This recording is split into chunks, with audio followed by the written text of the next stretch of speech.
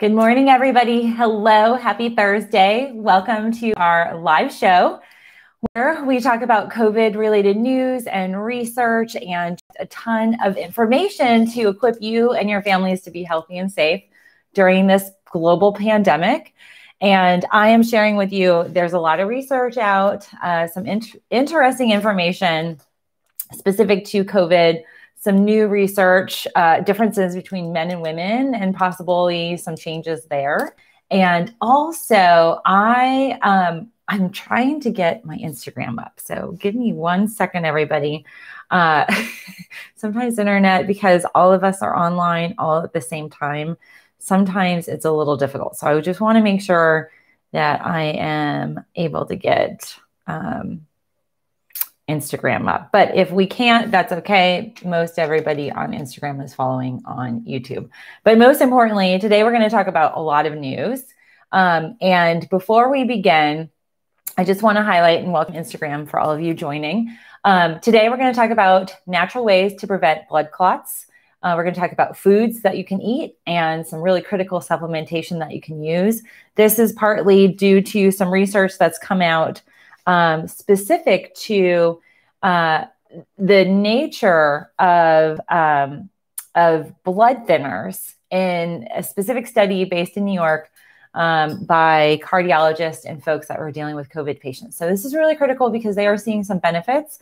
So I want to talk to you about what you can do at home preventatively. Even without COVID, blood clotting can be very serious, and it can occur in arteries. It can occur in all different vascular channels, venous pathways within your body, in your arm, your abdomen, your legs, your brain, and a lot of different spaces. So that is going to be a very critical preventative tool. And a lot of folks, a lot of us have some predisposition to blood clotting with an assortment of degenerative diseases. So if you're curious about that information, there will be a timestamp in the description box below where I launch that specific detail and information to you guys after we go over COVID news. And I always try to do COVID news and then the topic at hand so that you can just fast forward and click on the link down below. Yeah, so Daisy popped in. A quick update on our dog. We had to take Mina yesterday to the vet, hence all the multiple interruptions from Gabriel as I'm doing this live show and trying to have him be on virtual learning. Our Mina, our flat coat retriever, has a, they think she has a sprained ankle. She is trying to get a retriever not to run and chase is really challenging.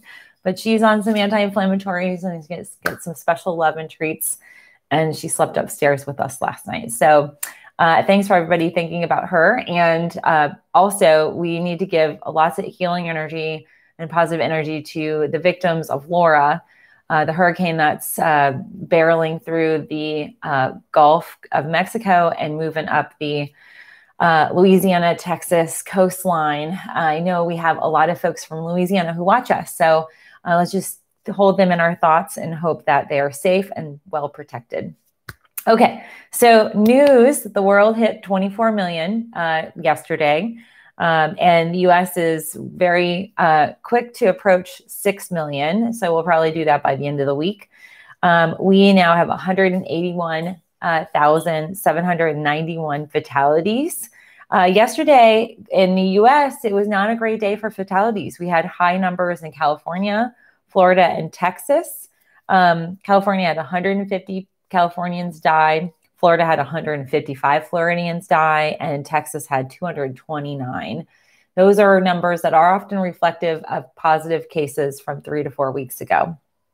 Globally, I do want to highlight some interesting news. There are some Indian islands off the coast of India in the Indian Ocean where there are tribes, very indigenous, very insulated tribes. And it's often one of these scenarios where some of these tribes are very hard for people to integrate into. And I was reading a whole bunch of stories like people, they go after and hunt and kill poachers who try to get on their island. And they're very, very protective of the island. Turns out one of these islands, it's called Grand Andaman and then Nicobar Islands, One of these island groups, the Andaman Island, which has a population of 50, 10 individuals on this island have COVID. So somehow, some way, COVID has entered onto the island, and out of the 10, 4 have been hospitalized, 6 are recovering. So COVID is hitting all areas of the world. That's just one kind of instance of that. Here in the States, I do want to talk about some things that came out of the CDC. This is really interesting. And this is an evaluation of a flight. Now, this is not research from the CDC, but they posted it and they've put it in there. It's actually, it's a November issue. It sounds really crazy, but sometimes these publications are 2 and 3 months ahead. So this is an article about asymptomatic transmission of COVID, SARS-CoV-2, on an evacuation flight. And it highlights a flight from Milan to South Korea and how there was transmission. They've identified specifically a woman caught COVID by using the restroom in the bathroom. And they literally break out her seating chart. Like, here's the bathrooms. This is where one person was located. These were where other people are located. And the individual that they had asymptomatic carriers close to the bathroom.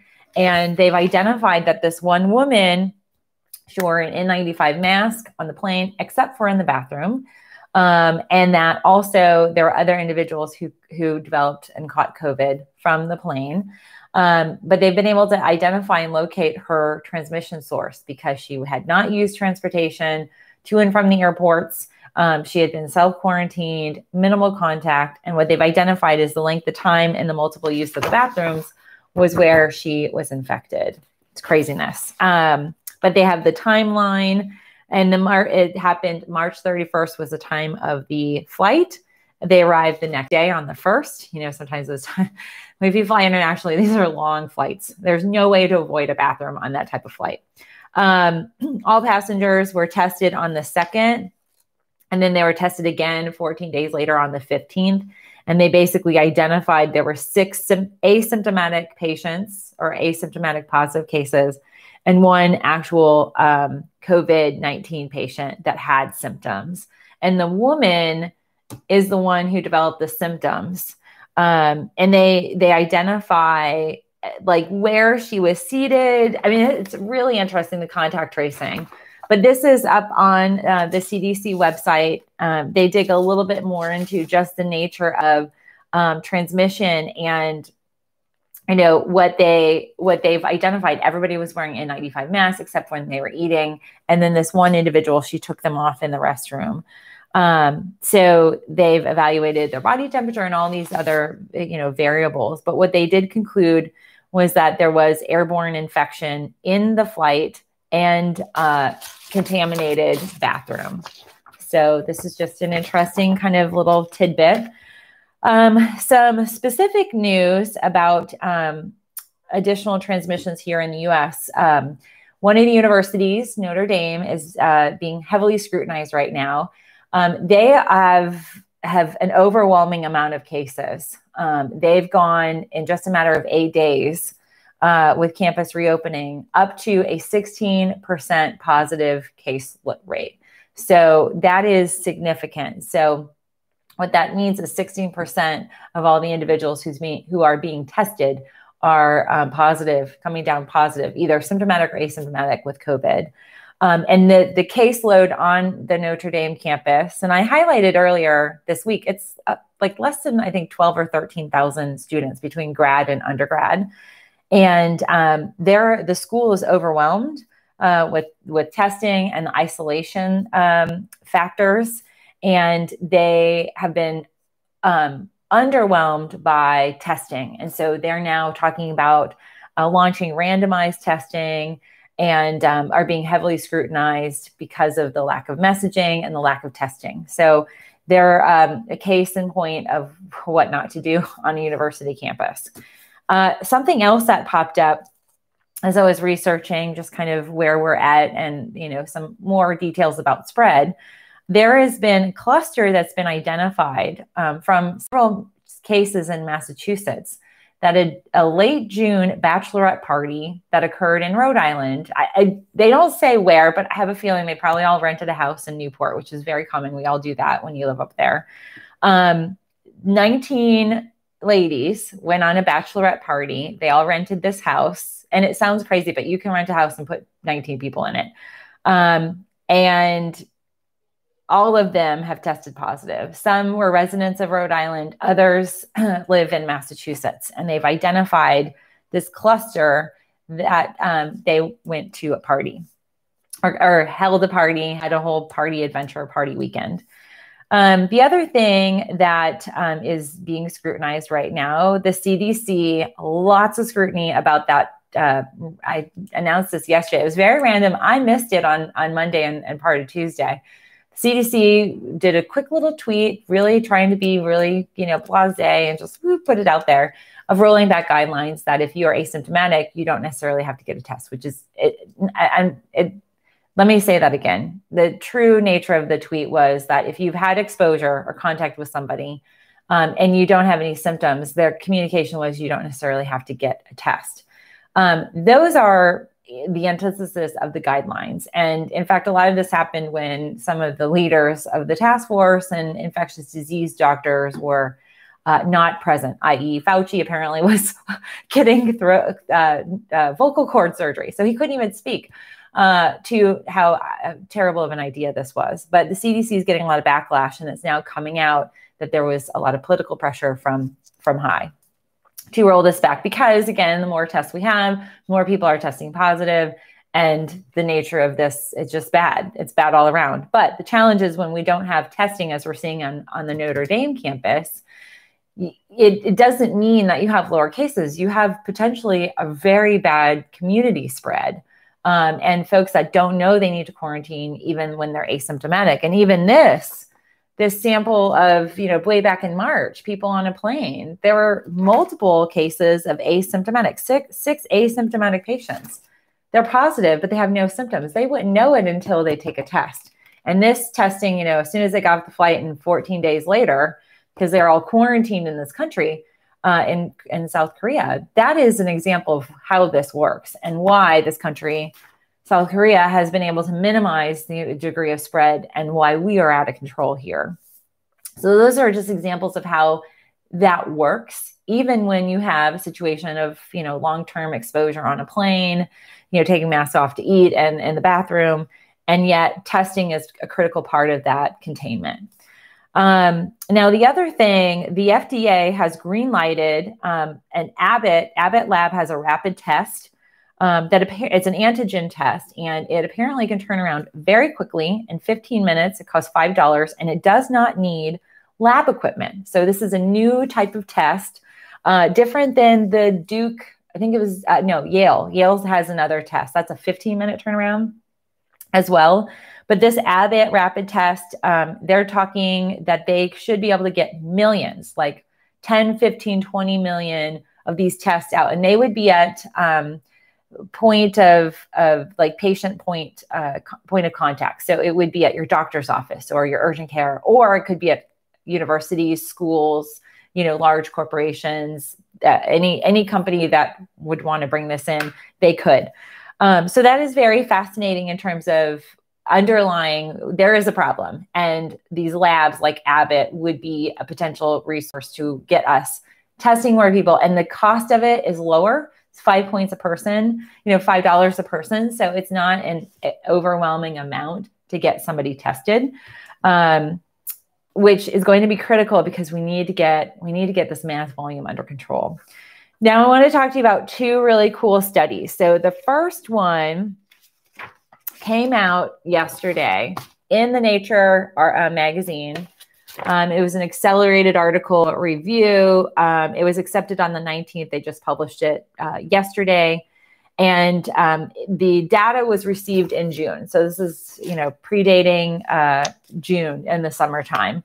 But basically what they did, it's a study specific to looking at the differences between men and women and their immune response to COVID. So the title is Sex Differences in Immune Response that underlie COVID-19 disease outcomes. So they wanted to identify, up to the point where, they were doing all this research, they could identify that men, particularly gentlemen over 50 and 60, are having a different degree of experience. Like it's more fatal for men, and the severity, it's very different. So this actually looks at the acute, moderate and acute, very severe cases, and identifies different points. And so basically, here are some of the differences. Men are more susceptible than women. And one of the things that we find, women have more robust T lymphocytes. So we have a better immune response mechanism, and we have a stronger army. So basically, the T lymphocytes, that's this whole response mechanism to a pathogen, a foreign invader. Yesterday, if you missed that, we talked a lot about platelets and the role platelets play. They're the frontline workers to allergens, any pathogen like a virus or bacteria. So this is these T lymphocytes are another part of the immune response. The other thing they find is men particularly have a weak T cell activation. And if you followed a lot of my content, I talk about the thymus gland. I talk about some other ways to invigorate your T cell production.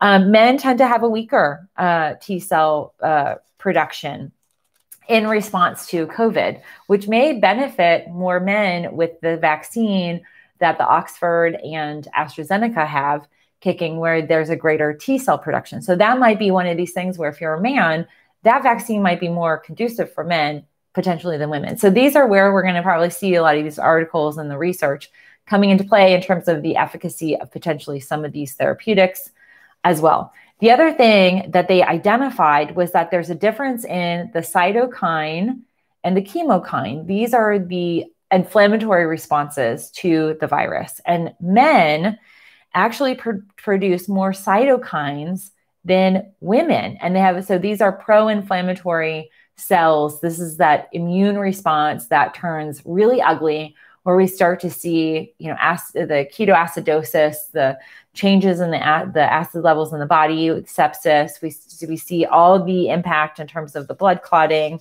It hits men differently. So women have higher T cell activation than men. Men have higher response of the cytokine, which is very interesting. So this talks a little bit about the disease course, and it goes into, there's just a ton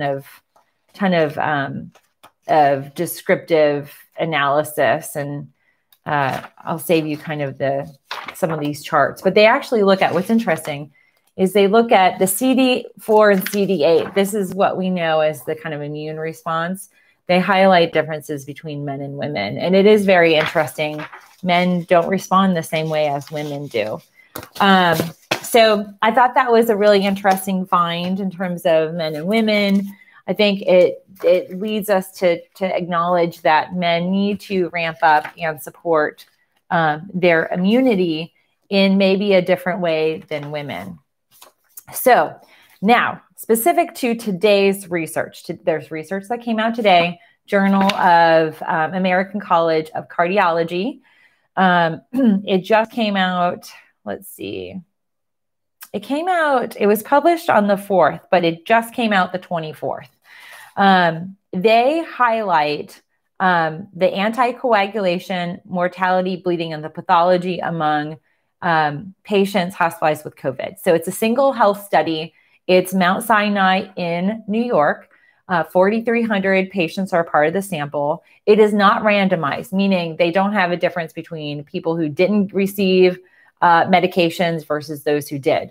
Part of this is because we're still figuring out the therapeutics, but that is part of the next steps in potentially having the randomized. But what they identified is that the blood clotting nature of COVID, they found certain in-hospital anticoagulation efforts to be effective, meaning they would prescribe blood thinners to individuals as part of the need to target the blood clotting in the brain and the lungs.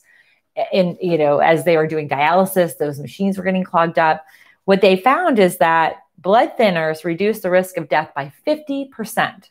And also the anticoagulants that were administered in the hospital there was 30% less likelihood of that person needing to be on ventilation. So the ventilation component is potentially linked to the degree of blood clots within the lungs, and why if they can reduce the blood clots in the lungs by putting people on blood thinners, they reduce that need for that person to need the ventilation, which also limits so much of the psychological impact that they see. The neuro COVID also, there's that aspect where they put people on ventilation. We've talked a little bit about how they'll have strokes and they don't even know it because of blood clotting.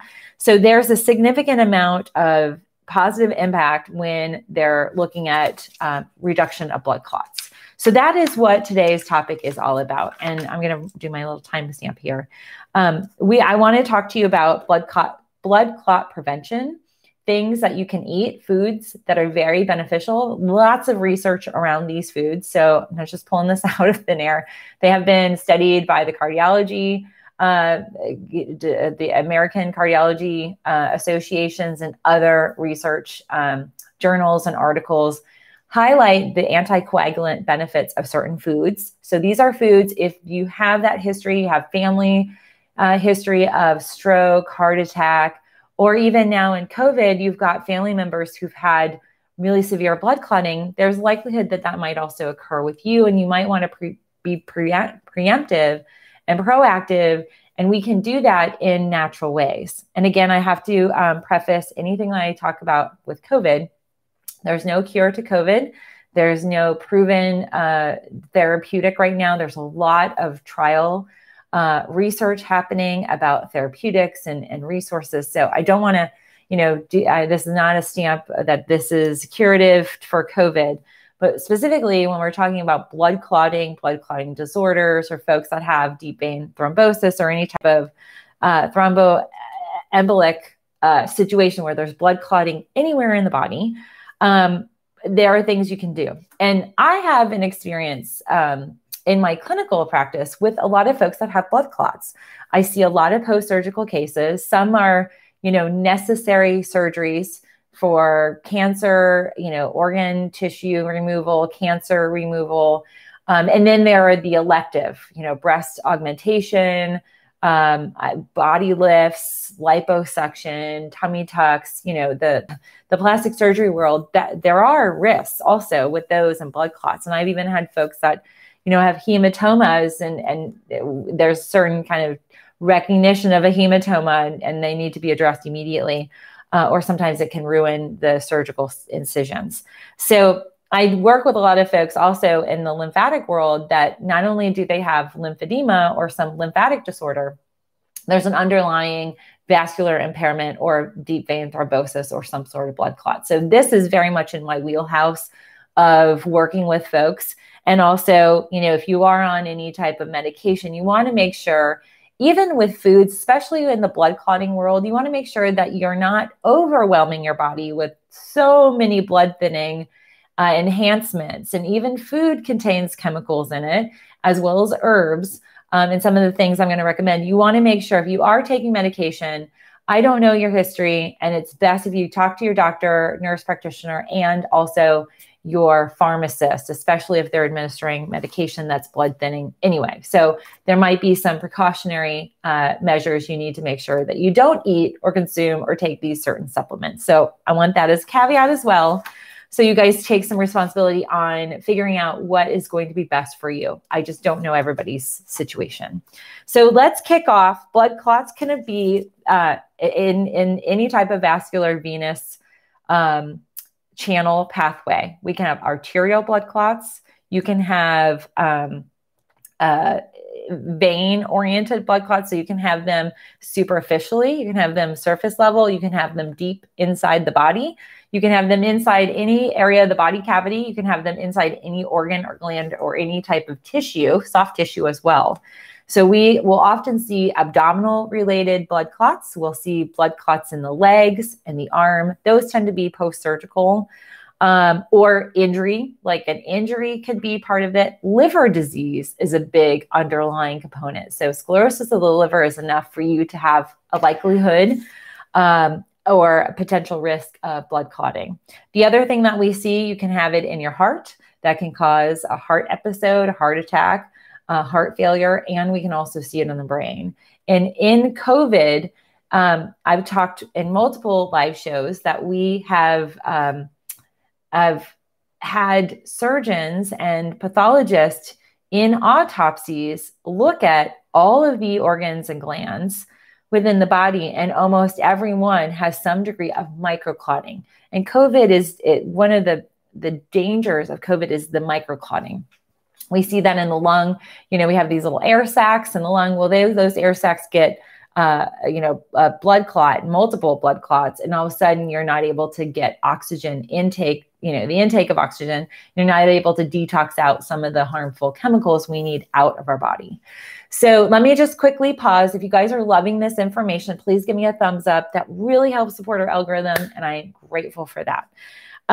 So I want to talk to you about, there's 5 kind of methods or steps that you would ordinarily see. So if you got diagnosed with a blood clot, usually you're going to be put on a blood thinner. So that's a medication. There's all sorts of blood thinning medications. So that tends to be the go-to. Now, apart from a scripted medication, some of the other things that might be recommended, antioxidants are very blood thinning. They're very pro blood thinning. So they're anticoagulant. So they're there to help minimize blood clots. So antioxidants are very powerful. So we have a lot of foods that fall into that category. The rainbow obviously is a big one. Then the third are what we call anti-lipids. And anti-lipids are basically, lipid is a fat. And so they're ways of getting rid of fats. So extra fat that's in in fat, meaning like cholesterol, triglycerides, some of those internal metabolic fats, those can be clotting or clotting factors. So that is one thing that we look at, anti-lipids, and I'll talk a little bit about that. Lifestyle changes are a big factor, and there's some certain things to do in the different parts of the day that can be anticoagulant, actually. And 5, really a lesser known, and this is my main specialty, are enzymatic therapies. Particularly proteolytic enzymes, and we'll talk a little bit about that. So first, the most important thing to prevent blood clots is to make sure you are hydrated. I think it's 8 or 9% of our body weight comes from blood, and the blood volume is based on the amount of liquid you have in your body. And so you need to ensure, if you want to minimize any risk, whether you have a history of it, family history, or COVID risk, you want to make sure you're hydrating really well. It's no coincidence that dehydrated bodies, rundown bodies, feverish bodies have a greater likelihood of blood clotting because they're dehydrated. So hydration is critical. So that's number 1. Number 2, foods that are potent are going to be foods that are rich in K2. So that is a nutrient, a vitamin that is an anticoagulant, a blood clotting blaster. You can supplement with K2. I have one of my favorite K2 links down below. I take that on the daily. And foods like spinach and eggs are really potent in K2. I'm also going to talk a little bit about some of the everyday gardening herbs that you might find that are also rich in K2. Garlic is a powerful food for blood clots. So sauteing garlic, eating it raw, mincing it, garlic is critical. Also, ginger. Ginger and turmeric are 2 really potent herbs. And in this category, they have salicylate, which is a potent chemical in them as herbs or they're really root vegetables, that actually has anticoagulant properties. So that is a natural blood thinner. And again, I do lectures and I educate other lymphatic therapists, PTs, pharmacists, nurse practitioners, folks that cater to lymphatic disorders. I teach them on nutrition because a lot of things, when we're working with patients, we only see them maybe once a week or once every 2 or 3 weeks. There's a lot that patients need to do on their own. And part of that can be potent in terms of what they're consuming. And so ginger and turmeric are always on my list of very pro-lymphatic motivators, but they're also very good for minimizing blood clotting. Cayenne pepper is also really a potent anticoagulant. And, there's a lot of kind of detoxes that involve cayenne, but you can flavor and add that spice to a lot of different things without it being too powerful. Chocolate also is another, it's a vasodilator, and it helps improve circulation. There's actually a study from the American Heart Association about dark chocolate. And so, I love dark chocolate. It also has magnesium. So if you crave chocolate, do know that there's usually an underlying magnesium component that you need to also add into your diet. But with dark chocolate, one of my favorite local chocolatiers, they actually will do, and they call it Mexican chocolate. They'll do a cayenne infuse, and they'll infuse cayenne in these little chocolates. And holy cow, I mean, you want a power punch for your blood and blood circulation, do a little dark chocolate with cayenne. And it sounds awful. It actually is really nice. It has a nice little bite to it. So comment down below if you've ever consumed that. Now, another thing to drink on the daily, and you guys know for my regulars, I lived in Japan for a year. So I lived in Tokyo. I actually lived in this cute little, I call it a hut, but it was a house. I was on the main train line, and we had a view when I'd wash my dishes in the sink of Mount Fuji. So it was very frequent, and I lived and worked with a family there. We would go to tea houses, and we would go to, they call them onsens, but the hot springs. That would be like a weekend adventure. And you'd always be drinking matcha, green tea, really good, rich green tea. Green tea has chemicals in it that help break up blood clots. And so green tea also increases your nitric oxide levels, which is very relaxant and also preventative of blood clotting. So there's some benefit there too. Add in your green tea. You can drink that in the morning. It could be an alternative to, coffee or some of the other teas. Green tea has natural caffeine, but it's not the caffeine that'll invigorate and cause your adrenals grief. So I get a lot of questions about green tea. Totally fine. It's actually very calming to your central nervous system, but delivers so many potent aspects. Green tea. I also love white tea. That's the kind of fresh growth of tea. And it's so good. And if you can get matcha, that's a stronger version. And a lot of the matcha is grown in Japan. They export a lot of green tea. You also get good mineral content with Japanese grown green tea. So look for that. Sometimes you can order online. I'll look and see if I can grab a link for you for some of my favorite. I usually go to an import store, and I've often had my Japanese friends mail me stuff because it's so good. The other thing that we find beneficial are fruits that are rich, fruits and foods rich in vitamin C. Vitamin C also is kind of a natural blood thinner, and then also vitamin D. I'm very much a proponent of vitamin D across the board. It is a steroid, actually, and it's in the hormone category. Every cell in your body needs vitamin D to be enriched and invigorated. So that is really critical. The other thing that when we talk about the anti-lipids, you can consume omegas. Omega-3 is very potent. So omega fish oil, I love fermented cod liver oil, butter oil. I've highlighted that. I think I have that. I don't have that close by where I can show you, but butter oil, I talk a lot about that. It has K2D. And Pat, she purchased both of them, and I've got that link down below. You can get from Green Pastures, the place I go to, for your fermented cod liver oil, and they add the butter oil, and I think it's called liquid ice, or let me see. I think I have it. Do I have it up here? No. It has a special name to it. Blue ice. So it's Green Pasture Blue Ice Royal Butter Oil. That combination is what you need to break up and get rid of the excess cholesterol. So for folks that have high cholesterol, high triglycerides, that puts you in a metabolic syndrome, in a category of risk when it comes to blood clotting. And so if you already know those values, you're always kind of high, do add in those aspects. Now, omegas, you want to clear it with your doctor, especially if you're on a blood thinner. They are known to thin your blood because they're highly potent in that category. And you don't want to have too thin of a blood because you can have bleeds. And so it's very critical that you are cautious and do your research, talk to your clinicians, and make sure that all of the items are okay. A lot of times your doctors will say, I don't know. And sometimes when they don't know, they will tell you, don't do it. And others will say, it's best to ask your pharmacist. The pharmacist, honestly, They're the people who are interacting day to day with all of the vitamins and nutrients and herbals all of us are taking and the medication. And they also have databases that they can log into to check and reference contraindicators. So if you're taking an herb, homeopathy doesn't really engage in the same way with medication as herbs do, but definitely, and the food groups, spices and things like that, they're herbs. They will have reference tools that they can check. And it's very powerful. And sometimes you can even call them. You don't even have to go to the pharmacy.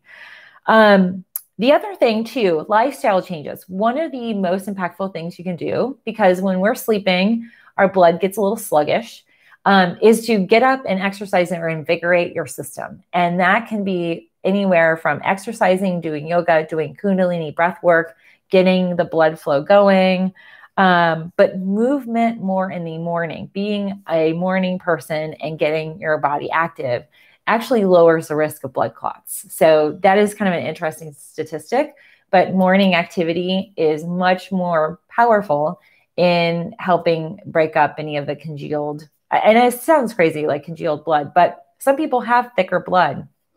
And with COVID, we see really greater thickening, that it clogs all of those, the nephrology, those machines that they're clearing and helping the body detox. So that is something that is important. Also, when we talked, I think last week, about contrast therapy, where you do hot and cold, that's another option. So you're showering in hot, then finish your shower in cold for 2 or 3, 4 minutes. That's enough to get the blood flow, because you've got the warmth, it moves your blood to the extremities, and then the cold moves it back. So you actually are moving your blood flow.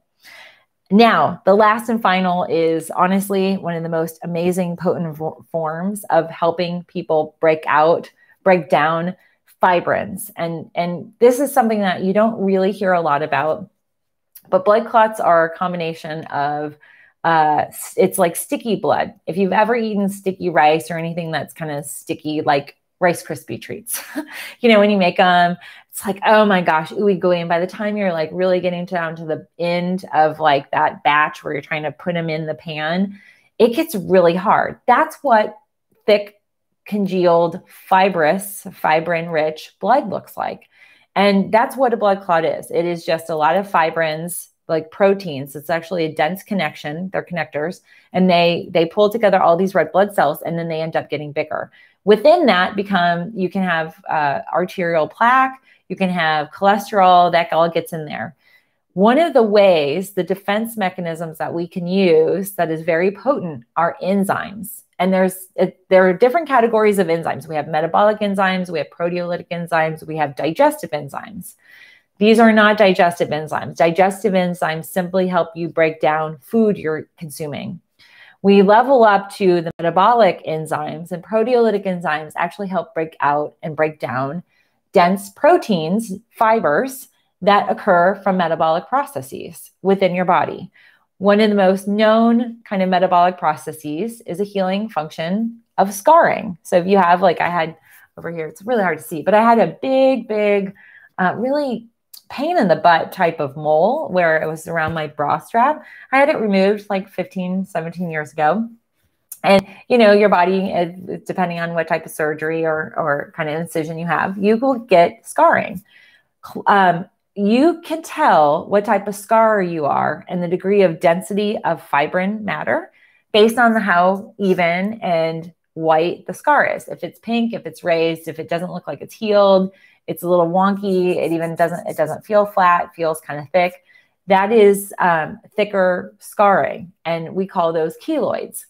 We can use these enzymes also to break down the scarring as well. So this is my post-surgical work. I do a lot of scar reduction naturally and help prevent that with folks that have had full body lifts because people have lost a ton of weight, or folks that are doing, all different surgeries. When we're looking at blood clots in our bloodstream or in any venous arterial pathway, there is a degree of fibrin matter that we need to break up. When we break up the fibrin, we are better equipped at rearticulating the blood flow and opening up those pathways. K2 has a function, omegas have a function, but the most important function is actually what we call fibrin defense. And so this is a particular supplement, and it looks like this, and these are taken on an empty stomach. And it is a whole bunch of enzymes. You might be familiar with them. It has serrapeptase, it has lipase, which is a fat, it breaks down fat. So again, that whole cholesterol component, and nattokinase. And nattokinase, that's derived from Japanese natto. That's a particular food. It's fermented bean paste. Stinks. I didn't acquire a taste for that, but it's really healing and very potent. And in fact, Japanese have really low instances of blood clots, heart disease, heart attacks because of the natto that they're consuming. The other thing that we find in here is a very rich protease, a protein enzyme breaking their assortment of protease, 3 different types that actually break down these dense protein fibers.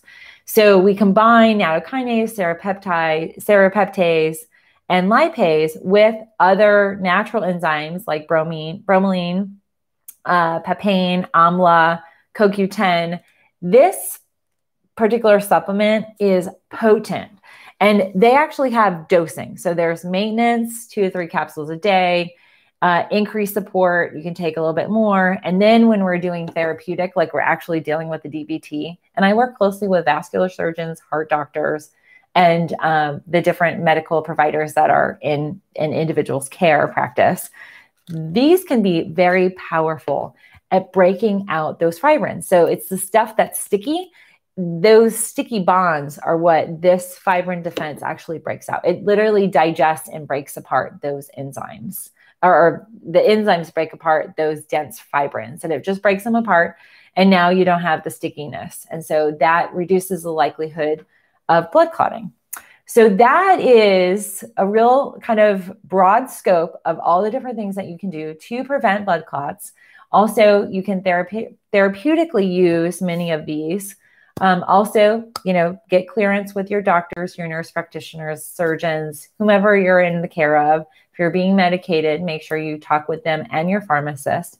But these are some options for you to address some of the blood clotting underlying conditions that lead to blood clots, as well as blood clots themselves. Now, I know I have a lot of questions, but I also wanted, because I have a lot of you on here now, I want to let you know tomorrow I'm going to be taking the day off. I'm pulling Gabriel from virtual school, and we are going to have an adventure tomorrow. Usually I have Q&A live Friday, but yesterday was a really tough day for him. He was not focused. As you guys saw, he came in, I think, 4 or 5 times. He's super cute, but we need to kind of take him away and bring him back. And so we're going to go to the zoo first thing when they open. Apparently it's slower in the morning, and super safe. Had lots of calls with the zoo. So we're going to be doing that. So you won't see me live tomorrow, but I'll be back on Saturday. Okay, so let's see. Instagram seems to be buffering a little bit. In JL Nina, pulmonary edema, if you have a blood clot in your lung, can you get it to go away on your own? Yes, you can. So everything LJ or JL Nina, everything I've talked about today that's meant for this. So if you just tuned in, do watch on the replay. And it is very common. I mean, I the first time I had an experience with blood clots was not personally, but it affected a friend of mine from elementary school. Her dad had a car accident. And from that, the injury, there was a blood clot. And 5 or 6 days later, he had the blood clot. It moved and he died. And I remember, I think I was in 4th or 5th grade. And it was really shocking. I was like, how does that happen? A simple car accident. And so that is something where you can have these and not even be aware of them, starting to develop or the thickening.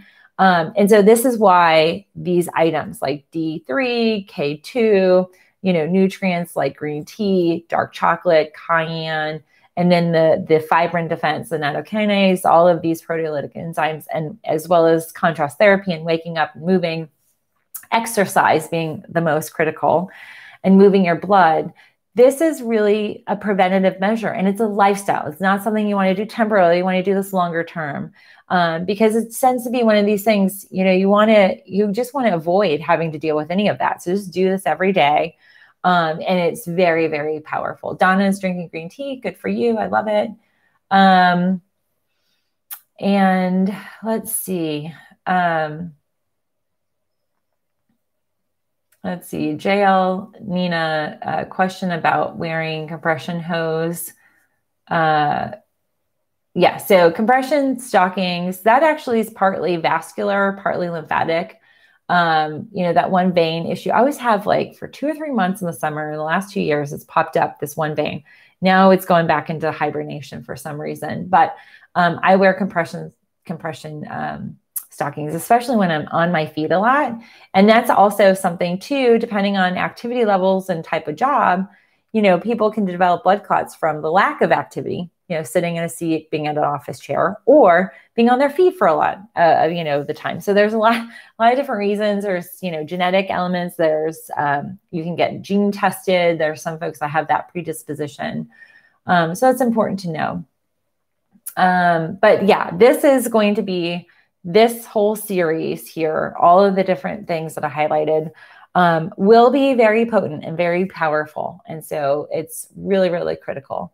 The enzyme supplement, everything is in the link. So you'll find it. I've posted the links below. So you can grab that. And I see Deb W. Last year, my grandson had pain in his leg, and the diagnosis was that he had blood clots from his hip to his ankle.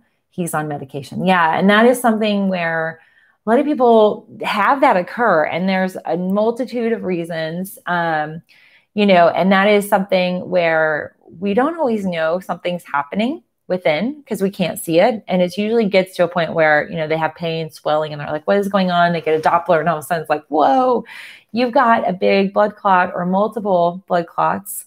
And he's 27, and it's something he should expect for the is it something he should expect for the rest of his life? It all depends. I mean, it depends on what his lifestyle has been.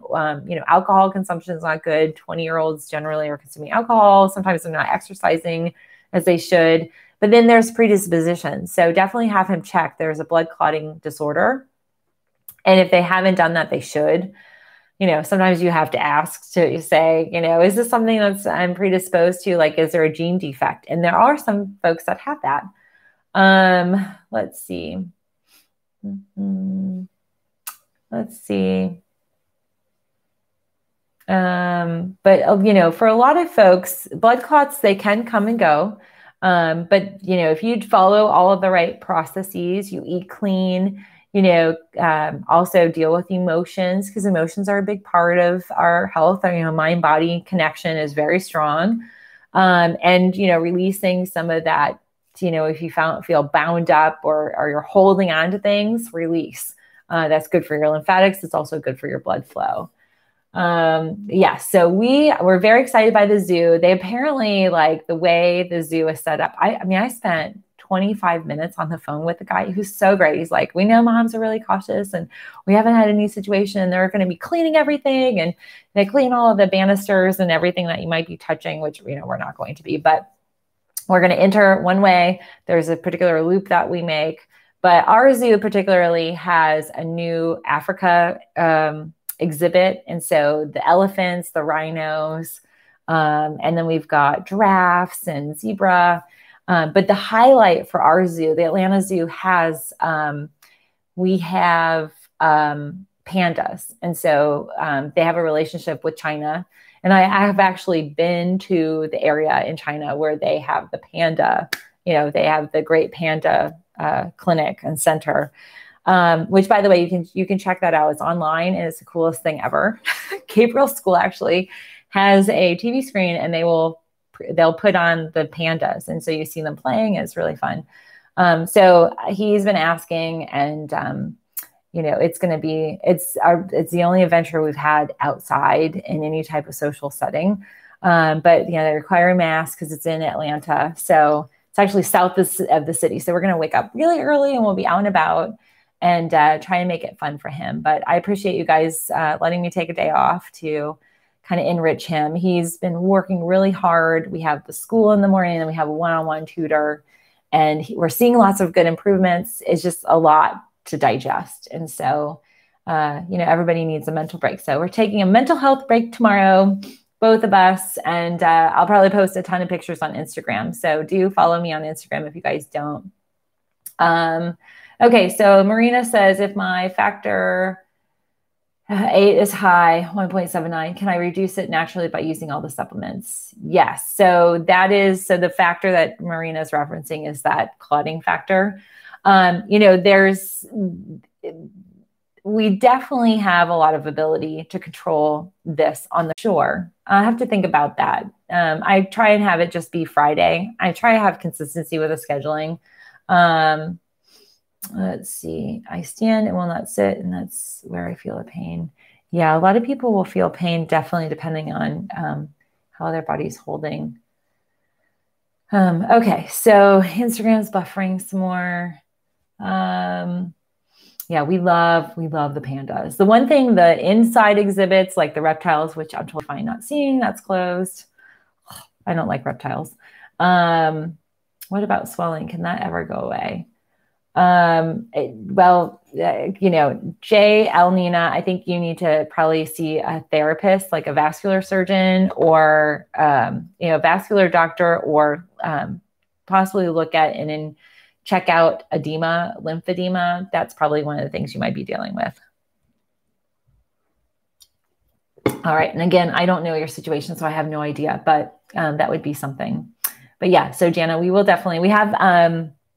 they have some really unique things. And they have like an excellent gorilla exhibit. Like we have tons of gorillas, and they've got the silverback gorilla, and you can get really close to them. It's really kind of freaky. Like this one will sit up on a rock and just stare at people. But they always have lots of little babies, and they're always running around and being silly. And then we have a tiger. We have a snow leopard. And they've just added, I think, white rhinos. There's a new animal that they brought in that we'll be seeing. And then they have a ton of birds. We have a bald eagle, and but yeah, the African exhibit, Gabriel's grown up like in Tampa. Our zoo in Tampa has been voted like one of the best zoos for moms. They have like 4 or 5 nursing centers. It's awesome. And it's great because it's huge, it's spread out, and you can do this loop and you're like walking 3 to 4 miles. But they always have like they feed them all in the morning. So you could get really close and we'd see the rhinos. And then we have tons of babies, like baby giraffe and zebras and elephants. And we were there during World Elephant Day one time. And so it's so cool. So he's grown up going to the zoo, and it is definitely something we have missed greatly. So we're going to do that. I'm hoping we don't deal with Atlanta traffic. Like it will take us probably an hour to get there. So yeah, the gorillas are really cool. And we don't have penguins. We did in Tampa. We had the warmer weather penguins, and they're cute. So lots of fun things to look at. But yeah, so as far as the Q&A Saturday, probably not. I'll just probably do Q&As on Friday and just do a regular show tomorrow. And, I would have to figure out if this is going to work, the live still. It's been really hard to kind of juggle all of it. They start at 8 and it's hands on. So, but yes. Okay. So friends, I hope this was helpful. Please do give me a thumbs up, hit that thumbs up button. I'd love to see a lot more, and give me a heart, like if you enjoyed this content. The other thing that is helpful is when this does get all articulated, I'll post all these links for today. This particular article about the Mount Sinai blood thinner reduction of risk, that will probably make a lot of news. So definitely do comment on the video, give me a like, hit the share button. I'm grateful for that. And so I will see you guys Saturday morning. I'll be back on live at 9. And I'm excited. I'm excited for a little day off and an adventure, and cross our fingers that we have no challenges with traffic, because apparently Atlanta is functioning like we're back to normal, and we're not. So anyway, have a great day, everybody. Bye Instagram, bye YouTube. Thanks, Pat. And it was great to see everybody. and have a good day. Bye.